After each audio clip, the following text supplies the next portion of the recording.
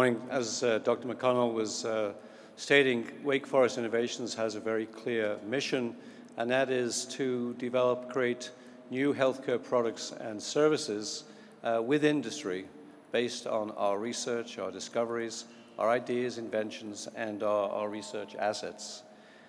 We are fortunate to have based here in Winston-Salem a fantastic school of medicine that has within it about 1,100 investigators. We have sharpened our research focus in recent months, focusing very much on areas where we are investing, including in cell development and therapy, regenerative medicine, metabolism, and cognition.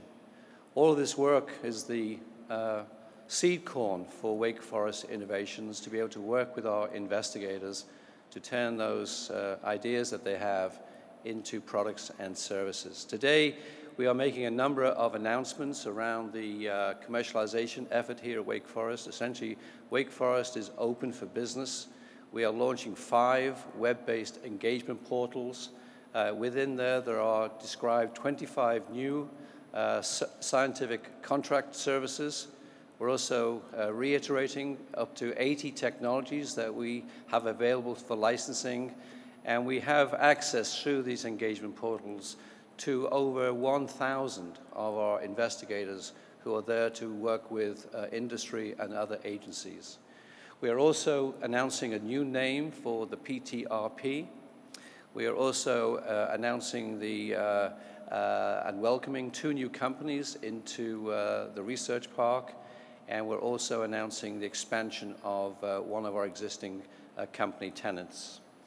The main portal for Wake Forest Innovations is now live.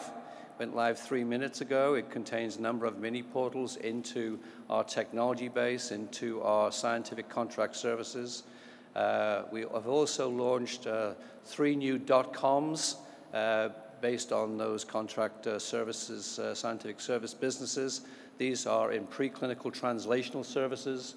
They are in our core lab services, where we're aggregating a large number of activities from around Wake Forest into this one portal, as well as furthering our ultrasound education business.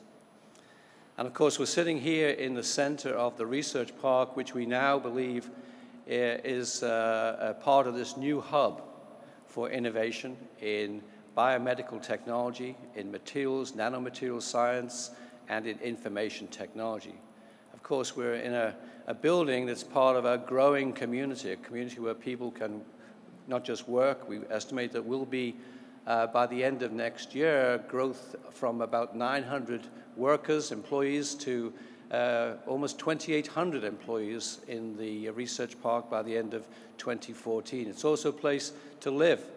There are a number of lofts here and a growing number of places to live. We think there are going to be about 1,000 people living contiguous in this area. It's also a place to learn. A great deal of education is going on, not just to support our investigators in their science, but also entrepreneurs and innovators understanding the process of commercialization. And it's also a place to live and to play on your bicycle or to walk down the green park. I actually saw along the railway track what I thought was an antelope last week. It's a wonderful new community that's emerging around here. And because of that, we decided that after consultation with all key stakeholders in the city and the state, that we needed to rebrand and rename this area as a place where a great deal of new energy is so evident. And the name that we've chosen is Wake Forest Innovation Quarter. Wake Forest Innovation Quarter is now live. It went live 8 minutes ago, and we have our own website, wakeforestinnovationquarter.com.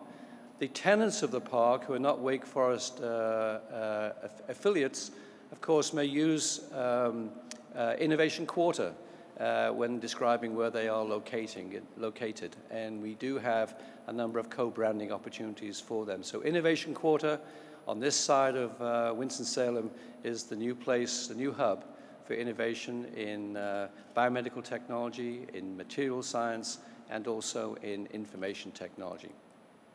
We're also announcing today 3 company pieces of news. Asenex, which has been in the Innovation Quarter now for several years, is growing from 11 to 30 folks by the end of this year. They have decided to locate their US headquarters here in One Technology Place, and they will be expanding into a plug-and-play facility that we've created for them, which used to be in the old Targacept space. In fact, AsNex will be recruiting many of the old Targacept chemists.